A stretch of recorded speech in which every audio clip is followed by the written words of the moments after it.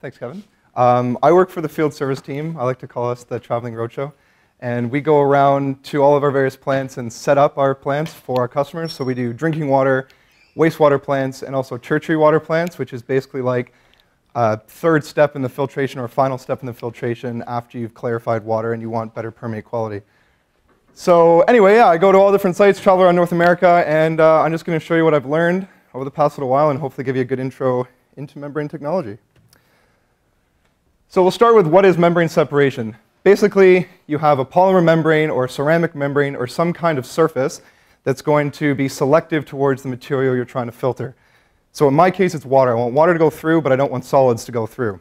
But you can have all sorts of different things. You can restrict salt, you can restrict different ions, you can restrict almost anything, and it depends on the composition of this little square here. So you apply driving force, and depending on the permeability of your membrane, you get a flux through that. So there's three different types of membranes. We have the porous membrane. That's the microfiltration, the ultrafiltration. That's mainly what I deal with, and that's removing solids from water. From wastewater, we're removing the solids, the bacteria that are doing our biodegradation. And in drinking water, we're removing the other various solids we pull from Lake Ontario or a water source. You also have non-porous membranes. Non-porous membranes are very, very dense membranes. They can still be polymers. They can also be ceramics. And they're used to filter things like gases, do things like pervaporation, which is permeate vaporization. So what you do is you actually have a liquid stream on one side, it evaporates, you get a gas permeate, and then you condense that. And that's kind of what you'd find also in RO as well. They're a denser type of membrane. They're a non-porous structure. And you also have carrier membranes here. Carrier membranes are really not very common. There are examples of carrier membranes, but as far as I know, they're not in industrial practice, or if they are, they've never been particularly successful. And what they do is they actually have a carrier molecule on the inside, and it binds with the solute of interest, and it allows it to move across the membrane. Otherwise, everything else is restricted. So membrane categories, and what we're going to talk about, which is our porous and non-porous membranes. We have microfiltration being the largest of our membrane diameter, and you can see here on the screen that the different things that it might restrict. So we go all the way up to 1 millimeter, and we come down in the MF region to about 100 nanometers. When we get into UF, that's ultrafiltration versus microfiltration, we actually have smaller pore sizes, so we can get down to almost 2 nanometers. We go from 10 to 2 nanometers in terms of size exclusion. And these two things, the MF and the UF, and in a lot of ways, the nanofiltration, they're size exclusion technology. So you have solutes that are a certain size or molecular weight, and we restrict those with the membrane size. Then you get down to our RO and different types of electrical means of separation. We'll just talk about membranes for now. But our RO, you actually start getting diffusion characteristics, and you form a solution in the membrane. So we have mainly convection happening in our NF to UF. And when we get down to RO, you actually have the solute and the solvent sort of dissolving in the membrane structure, and that's how it permeates through. And below about 2 nanometers, that's when you start needing, in terms of what you're excluding, that's when you need your RO. So in terms of water treatment, this is what we're trying to get rid of. The Ministry of the Environment says we have to exclude Cryptosporidium and Giardia from our drinking water. So those are the tiniest viruses and bacteria that we don't want to get sick on, because getting sick on these two things are quite nasty. So that's what we're trying to get rid of. And just to put it into perspective, we also have E. coli as well that we're trying to get rid of. We don't want to have another Walkerton. So we use membranes that are nominally 2 nanometers in diameter, but they can be smaller. And that's how we restrict all of this from getting into our drinking water supply. In the wastewater stream, we're actually trying to conserve our bacteria, because that's what we're putting back into our system to do the biological degradation. So the end point is that we want to keep the bacteria on the, called the reject side of the membrane, and the permeate is just water. So just to summarize here are the different types of porous and non-porous membranes. And here are the pressure ranges that you operate them at, as well as what it rejects and the pore size of them. So one thing I'll bring attention to is that microfiltration, ultrafiltration, we're not using a great deal of pressure, up to about 10 bar, and even that's getting quite high. But as soon as you get into your reverse osmosis, your non-porous membranes, you get up to quite high pressures, 8 times. You get up to about 80 bar. So the reason for that is we have a much smaller structure. Non-porous structure is a much smaller structure, and we're actually now relying on our diffusion characteristics and the dissolution of our solvent and our solute inside the membrane. And to actually then get that through requires a lot more pressure. And with our ultrafiltration, we're really just relying on convection, so it's quite easy. We have pore sizes, water goes through, solids don't. So because this is an engineering class, I thought I should show you some equations. So we've got microfiltration, ultrafiltration, where our flux is proportional to some permeability coefficient and the pressure difference. When you get into reverse osmosis, however, you now start seeing a difference between the flux of the water or the solvent and the flux of the solute or the salt. So in reverse osmosis, we have to overcome the osmotic pressure of the membrane. So that's like a base threshold that we need to overcome before we can start actually permeating. And then we have our pressure here. So your flux is whatever pressure it takes to overcome your osmotic pressure, and then up to 80 bars. And then the flux of the salt, which does remain constant across the membrane, is proportional to the concentrations. And then you get into more complex separations, your per evaporation and your gas separation. That's based on the partial pressures and another experimentally determined permeability coefficient. So dense membranes or RO membranes. So I won't go into too much detail because I know that you guys are going to be covering this later. But basically, you can always come back to Fick's law, so second year chemical engineering. And what we have in this diagram, I'll just walk you through, is we've got our bulk salt concentration, which as it crosses the boundary layer to the actual membrane surface, we start to see a collection of that solute at the membrane surface. We're pulling a pressure, we're forcing it against the membrane, and then you see this drastic decrease in the concentration to the point where we actually don't have very much salt going across the membrane at all.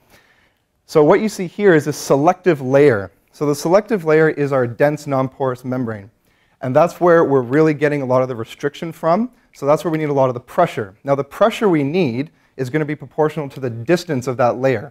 So what we want to do is make this layer as small as possible so that we get our solute rejection, but we also need structure. So if I made this entire structure, which let's just say for argument's sake, I need that entire block for the structure of my membrane, I'm not going to get a lot of permeability through this because I have this really, really thick layer. So what I do is I put a thin layer here, and then I put a more porous structure to support it over here. So I can create my pressure across this layer, get my solute rejection, and then I get my permeate. So like I was saying before, we've got our salt diffusion there, and you have salt and water flux.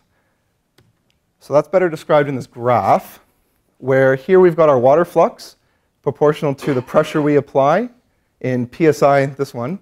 And we've got about 350 is the osmotic pressure we have to overcome in the RO membranes that we produce. And then as you start applying pressure, you start to see that you have salt rejection. And one thing to note is that the water flux is proportional to the pressure you apply, but the salt flux stays constant. So the salt flux isn't going to increase because we have that exclusion of the salt from the membrane. So that's going to stay constant through the whole permeation, and the water flux is going to increase.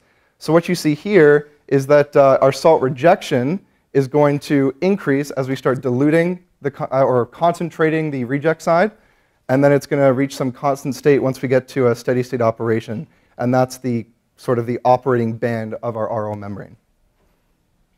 So here's the rejection over here. It's the salt in your feed minus the concentration of it in the permeate divided by the salt in the feed.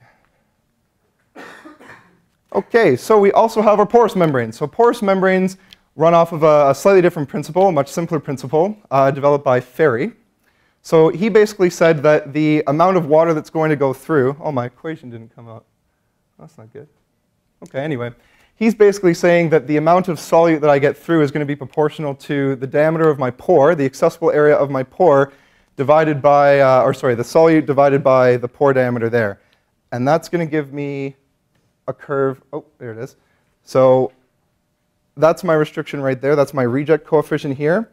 And it's all proportional to this lambda, which is the diameter of my solute divided by my pore.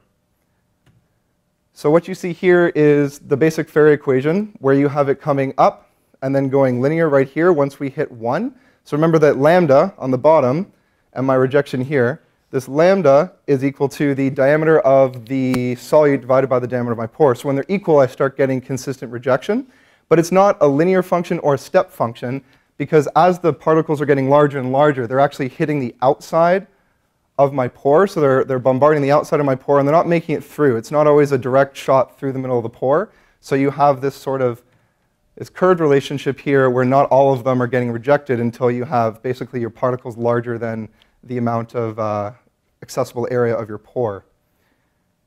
The other way that we can characterize a porous membrane is by its molecular weight. So this came out of the biotech industry, where when they were trying to separate bacteria or various biological solutes for their purposes, they wanted to know, okay, if I've got a 1,000 kilodalton molecule, what kind of membrane do I want to grab so that I can get that in my permeate side and purify it? So that's where molecular weight cutoff comes from. Molecular weight cutoff basically says it's just a definition of a membrane, and it's something you might see on membrane statistics or membrane spec sheets. And it's basically saying that when I get 90% rejection, that's my molecular weight cutoff. So if I had molecular weight cutoff of 1,000, then that's only 90% of the rejection of that membrane. So here you see sort of it's a logarithmic scale. You have it increasing to the point where, again, our pore size is going to be equal to our solute size, or the thing we are removing. Okay, so here's some SEM electron microscope photos of what the membranes look like. So up here you've got a finger-like structure, and then over here you've got a spongy-like structure. So basically these two things can be formed in exactly the same way. So it's all based on what kind of chemistry you're using to produce your membrane and what kind of techniques you're using to then get your polymer to separate into a strong, solid piece of our membrane. So the finger-like structure comes out of having basically poorly controlled environments. You don't have, you may have a lot of flux from your polymer solution, which we'll get into later, as it separates into a solid state. Whereas here, we have a very controlled environment, and you get this very uniform distribution of pores in the fiber. So this is bad, this is good. So then, when we have our good membranes, our spongy structures, we've got our asymmetric and our symmetric structures. So you see here, this is actually a cross-section of an RO membrane, and we've got this very, very dense layer on top, and it sort of becomes uniform and spongy-like structure underneath. Whereas here, it might be hard to see on the overhead, but on the outside here, you have this denser layer there. You have this spongy structure that gets bigger and bigger on the inside, and then it gets denser as it goes to the outside again.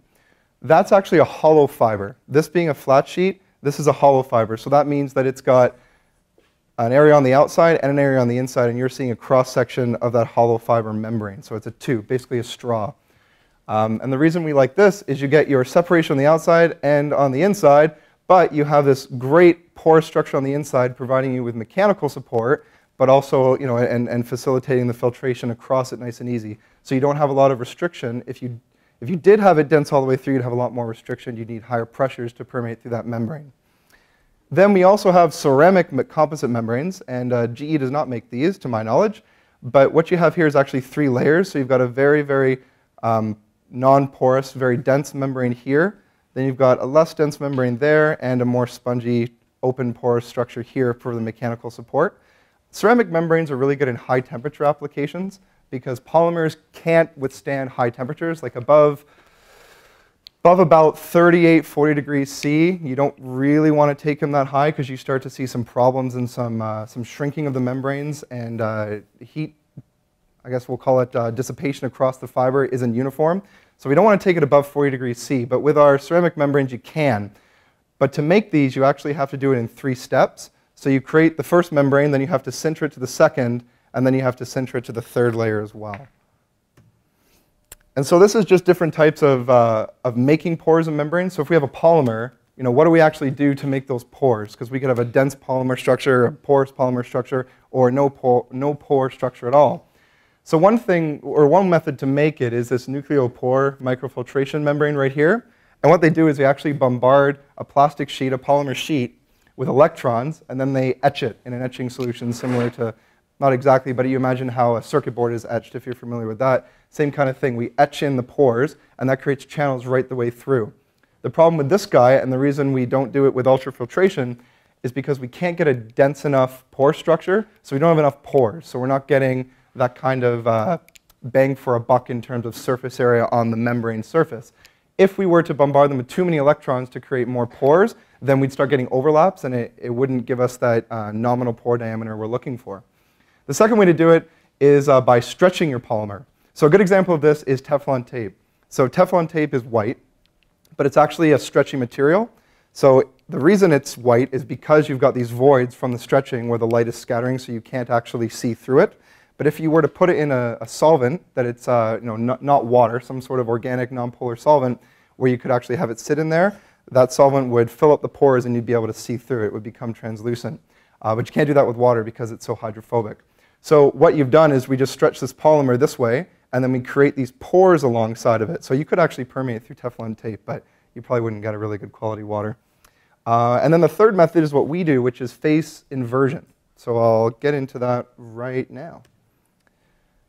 So phase inversion, you need some kind of dope, some type of solution here, and then that chemistry is going to sort of determine the pore size of the structure. You need a solvent, and you need your polymer solution, or your polymer particles here that you're going to put in solution, and a little bit of water. So you mix those together and you stir them for a fairly long time to get a nice homogeneous solution. We want to dissolve all these pellets. We use PVDF. You can also use polysulfoam, different types of polymers we can use for membranes. So you dissolve that, all three ingredients, and you get a really sort of an orange goopy mess. It looks quite like this, this dope chemical right here. But that takes like 18 to 24 hours to prepare. So unfortunately, I wasn't able to get it ready in time for you guys.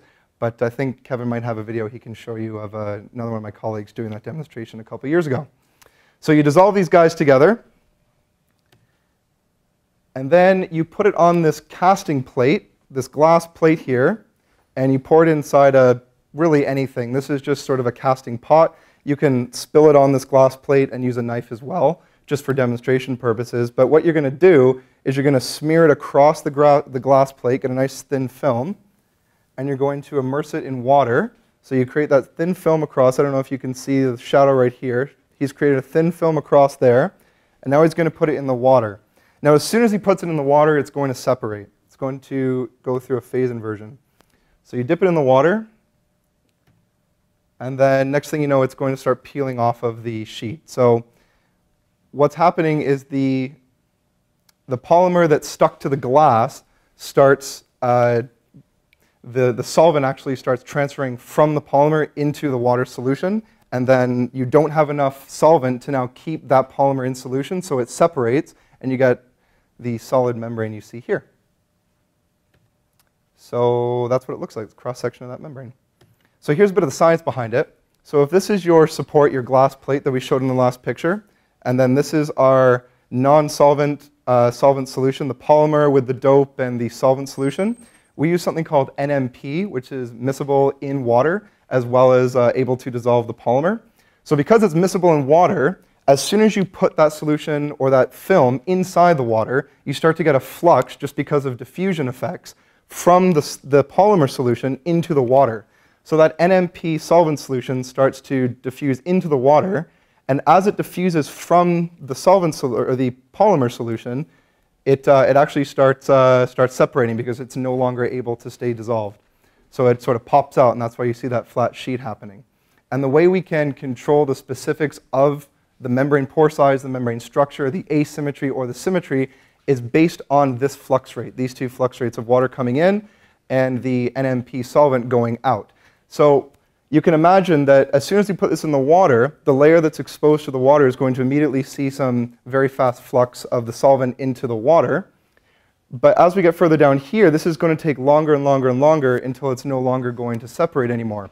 So that's how you would get sort of a strong structure here and then a more spongy structure down there. So the structure of the membrane is dependent on how fast that's going to happen, which is determined by the dope you put in there and the composition of we just use water but for this example, but whatever non-solvent you put up here controls that flux rate and controls your membrane structure.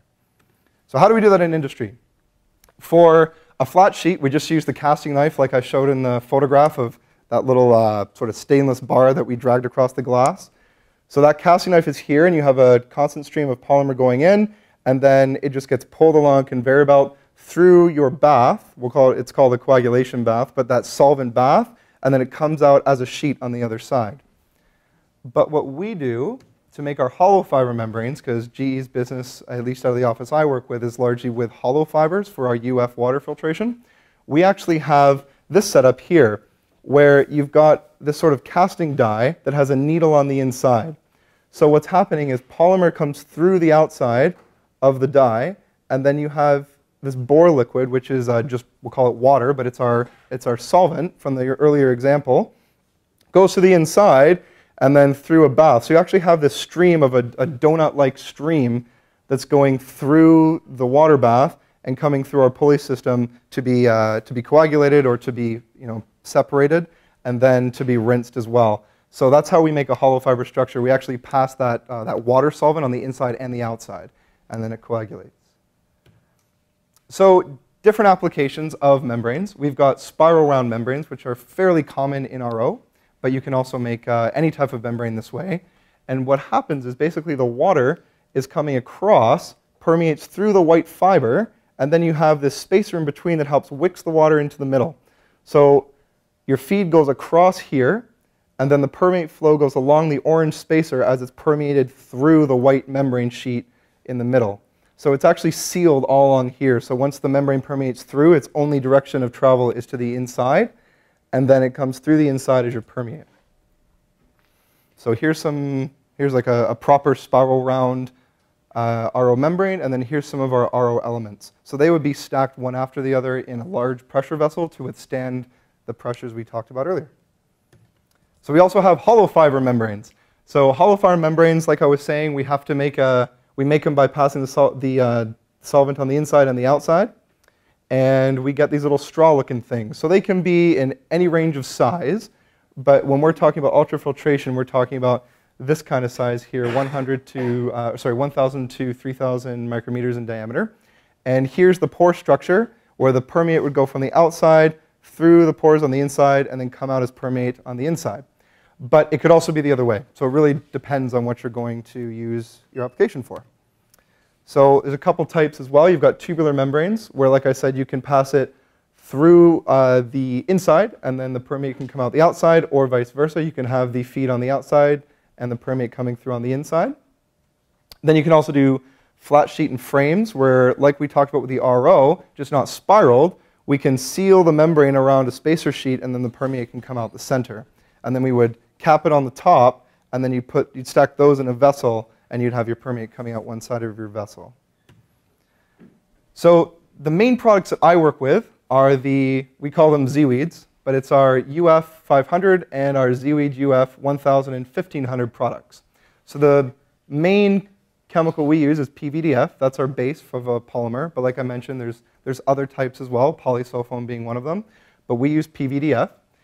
And our 500 product is a supported product. So the difference between the two you can sort of see down here.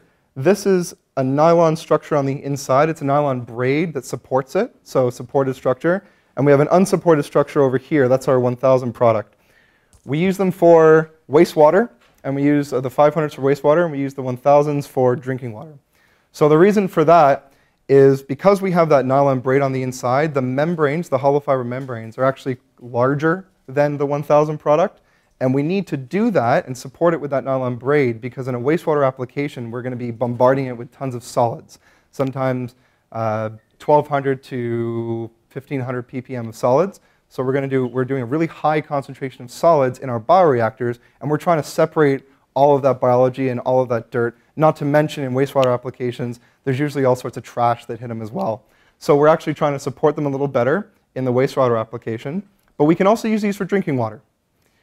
The 1000s are a slimmer product. It's a smaller membrane in overall diameter. And we use those in drinking water because we want to try and get it as dense as possible. We're trying to reduce our footprint. So the big advantage to membranes is footprint reduction in the overall filter system. So we want to try and get these things as densely populated as possible, nice and close together. And we do that by putting way more fibers in here, but also making them a little bit smaller. Now, I mentioned we had two types of drinking water fibers, or applications. They're both the same fiber, and they're different in that one is submerged, which is the 1000 product, and the other one is pressurized, which is the 1500 product.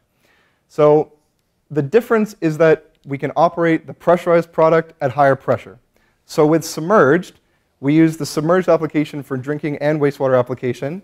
And you have your feed bath in here. Your membranes are submerged inside of it in some sort of supporting structure, which we call a cassette. And it's permeated through the fiber under vacuum and goes this way. So we suck it through the fibers, and under vacuum we permeate. When we permeate under vacuum, we can get up to about -10, -13 psi, but we don't really want to go above that. We risk damaging and constricting the fibers. So you actually get the fiber is going to start pinching, and it's not really going to pass any more water. Under the pressurized application, you can put a lot more force on the outside, up to 40 or 50 psi, and not risk compressing the fiber. So it's just because of its cylindrical shape, we can put more pressure on the outside and permeate through. And like I was saying in the earlier slides, our flux, our water production rate, is dependent on the pressure we apply, our driving force. So if I can pull only -10 psi here, but I can go up to 40 or 50 here, I'm going to get a much higher flux through this product. So I can use less of these modules than I would of these guys to produce the same amount of water. So here's a quick photo of what one wastewater membrane would look like. So they're pretty simple. We have a plastic structure here. Lately, we have a stainless structure where these are not supported in freestanding, but the fibers are actually just potted on one side and capped on this side and capped on this side, and they plug into a larger frame. And we have our unsupported drinking water application. So it's divided into modules that are about this size, or we can use our pressurized, which are this side. Don't worry about that too much. It's just there for demonstration's sake, and I'll show you what the actual system looks like in a minute. So we'll go over what I do on a daily basis and what I work on. So this is actually one of the plants that, or is taken from one of the plants that I'm currently working on in Mississauga. So underneath that water level is 8 different membrane cassettes where all the modules are plugged into them. So they're all separated into these discrete, I don't know, you can't really see it in this photo, I'll keep going. So for the submerged products, we take that module that I showed you, we put it into a cassette, and we put the cassette into a tank. And that's how we get our filter train units, by putting lots of cassettes, usually about 8 in large applications. And in the pressurized products, we take the fiber, it's inside this pressure vessel, potted on both ends, goes into a rack where it's connected for the permeate up here and the feed down there. Feed comes in through a main pipe in here, and permeate leaves through a main pipe up there, and then that goes on to a pumping skid. So with the pressurized systems, we usually just ship skidded systems, but you can also buy them individually. So here's the plant I'm working on right now, Lakeview, Mississauga, Ontario. So it's a 1,000 product plant, so it's those sort of squarish modules that you saw that plug into the stainless cassettes, and they're submerged. So what you see here, just to go over quickly on the bottom, this is the new plant, and this is the older plant. So it's actually an expansion. So they have about a 350 million liter a day plant already on this site, and they've expanded it to include another 400 million liters per day production of flow on this new site right here. So what you're seeing all the way down here, all these different pipes correspond to the different permeate trains. So when you're doing a water system, you need to have, we'll call it redundancy, but you basically need to have different avenues for flow to go. So that if one's down for repairs, other problems, or cleaning, you still have other ways for that water to be produced. So at Lakeview, on both plants, we divide them into 12 trains. So we've got water coming into the plant from upstream treatment. So pre-treatment is, well, I'll tell you, it's ozone and bacteria-activated carbon contactors, and that deals with the organics in the lake. But when it comes to us, we need to be able to say, okay, water can go to 10 of these 12 trains and make our 400 million liters so that I can clean 2 of them at a time. So we break them up into trains, and it gives us that redundancy. So these 2 plants serve approximately 1 million people, that being the population of Mississauga.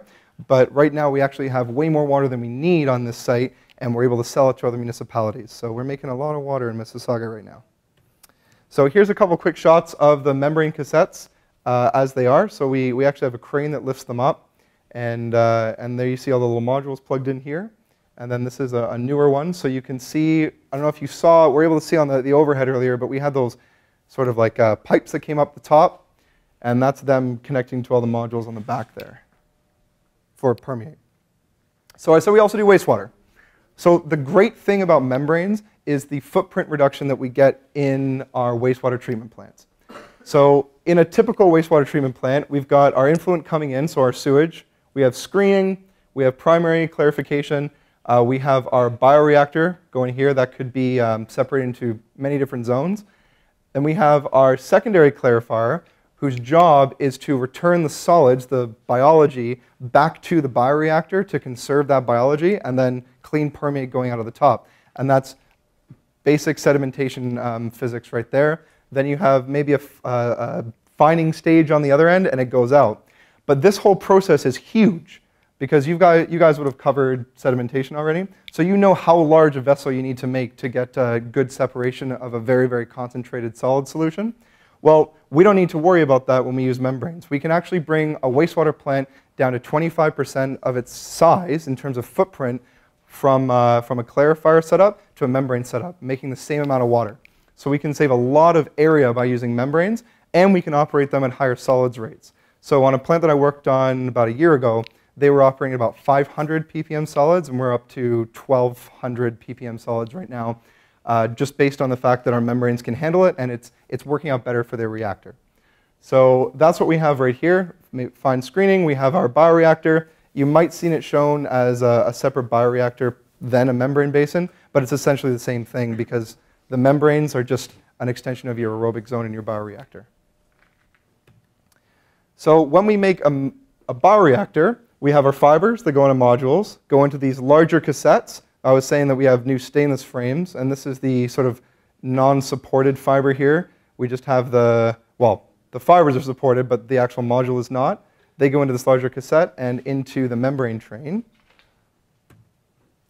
And we have, we've covered this really, but we have our reactor, we have our membranes, and we have our permeate. And like I was saying, we can reduce our footprint of the plant to 25% of its conventional activated sludge footprint down to the MBR footprint.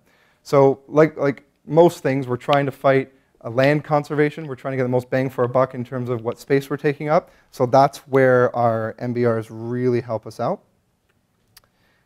And this is an example in Italy. And I like this example because you can see both happening at the same time. Here's a clarifier happening, or clarifier setup happening on one part of their plant, because they didn't retrofit that, but they did retrofit one part of the plant as the membranes. So here is the membrane facility, and here's an not exactly equal, but almost equal capacity in terms of water purification from their two clarifiers. So you can see the very, very stark difference in footprint size. So how do membranes work? So you don't just stick them in and pull a vacuum. You actually have to take care of them a little bit. Because while you're, especially in vacuum operation, while you're pulling solids against these membranes, you're creating a cake. So you're fouling it. So as you're pulling these solids, you're sucking them onto the membranes, clogging the pores, and creating resistance for flow. So while we're permeating, so water's going into the membranes and up through this header, where they're all connected to, going out as permeate, we also have to aerate the fibers. So the purpose of aerating the fibers is to create shear along the membranes and to knock off that solids. There's other things we do to clean them, which involve chemical treatments to dissolve the solids, to break down organics, to bring inorganic foulants like calcium carbonate hardness into solution and get rid of that from the membrane surface to unfoul it and to create an easier permeation path. But the big thing is that we have to aerate them. So when you're doing your aeration design of a membrane, you have to consider bubble size, their shearing effects, and how much money you're going to be spending on aeration.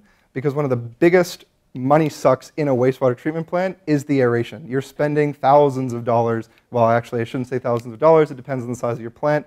You're spending a lot of money on your aeration. So we want to try and reduce that. And GE did try to reduce that about a year ago. 2 years ago, it hit the market. And we're just starting to see projects come out with a new type of aeration. So we used to just have diffusers on the bottom of the tanks that would give us a constant aeration flow. But what we've done is we've turned it into, and this one actually shows it a bit better. So this is our old aeration, where we just have small air bubbles going up constantly against it. We tried to reduce the aeration demand for this style of aeration by having two paths to the membrane, so half of the membrane was aerated at a time. So you'd have one airflow rate, and you'd only aerate half of the membrane every 10 seconds or so. So you'd go back and forth cyclically. And you get these really tiny bubbles, which worked well. But it was a very large air consumption. And while they were switching back and forth, there's a period of inefficiency where you're running the blowers inefficiency and you're not getting the good shearing effects that you want on the membranes. So we commercialized a product called, they call it LEAP MBR, and it's a more efficient aeration product. And what you get is these huge bubbles coming up right here, and they're actually just a bubble cap. So if you can imagine, well, a bubble cap, anything like that, you basically have your air coming in here, and it fills up a bubble cap on top. As that pressure rises and rises, eventually the air just leaks out the side, and you get a very large bubble. And what's great about this is as this bubble moves up, it creates a wake behind it, and that gives us great shearing effects, which maximizes the effect of the air on the membrane, removing solids, and helps keep them a little bit cleaner. So that's basically all I had. So I'll take any questions.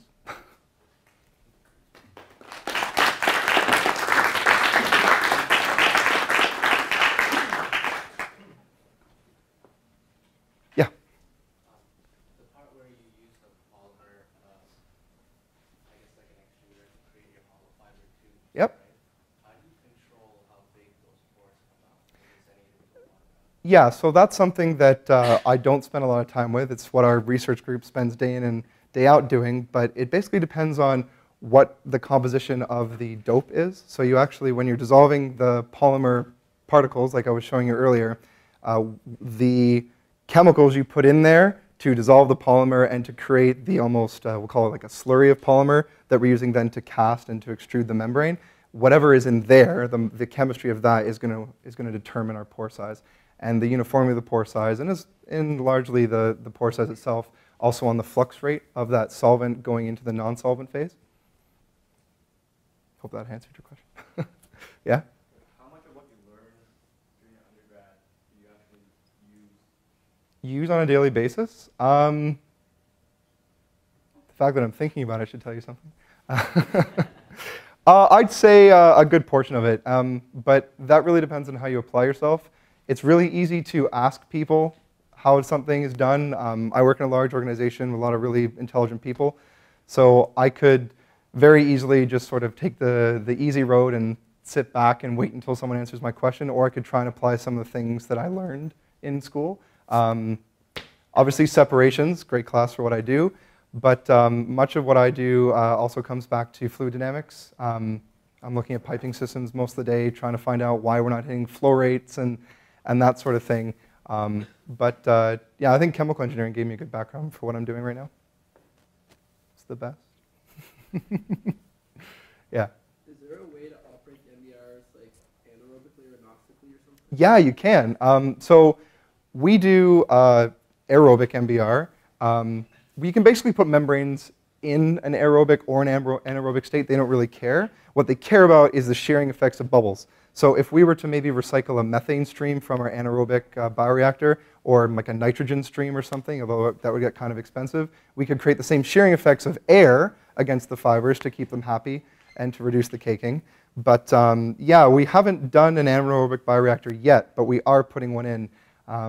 It went through the design phase, and I'm not sure when it's being started up, but I'd say within the next year, we're going to see our first anaerobic MBR go into effect. So, I mean, the difference between your aerobic and your anaerobic MBR is that, you know, in a very simplified state, an aerobic MBR is bacteria of almost any sort put inside a waste stream from the sewer after it's been, you know, filtered of all the trash, and then you just aerate the junk out of it, and it grows and it eats your organics. So that's a very simplified understanding of it, but it's really easy to maintain an aerobic MBR versus an anaerobic MBR, which has really tight constraints on chemistry and pressure.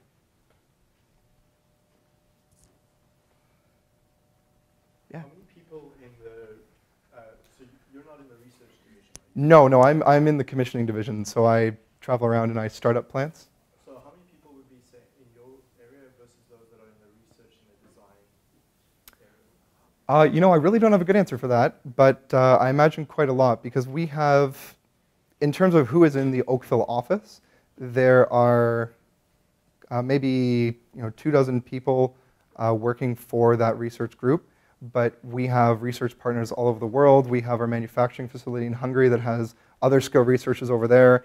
I'm not sure of any university partners that we work with, but I imagine there's a few more people than I just see on a regular basis in our Oakville office. Okay, so the Canadian branch is about 25, 30 people? In terms of the group that I see, yeah, that would be the people I would see in the Oakville office, but I really don't know how far it extends. I mean, we have a research partnership with a government organization under the Skyway. There's the Land and Water Filtration Research Center, so we do a lot of work over there, and I don't know how many of those people are GE employees, if any. So I imagine that our research arm stretches further than I'm able to see.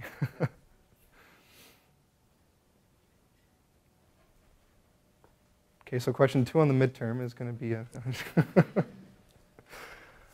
cool. Okay, well, if there's no other questions, then that's it. Thank you.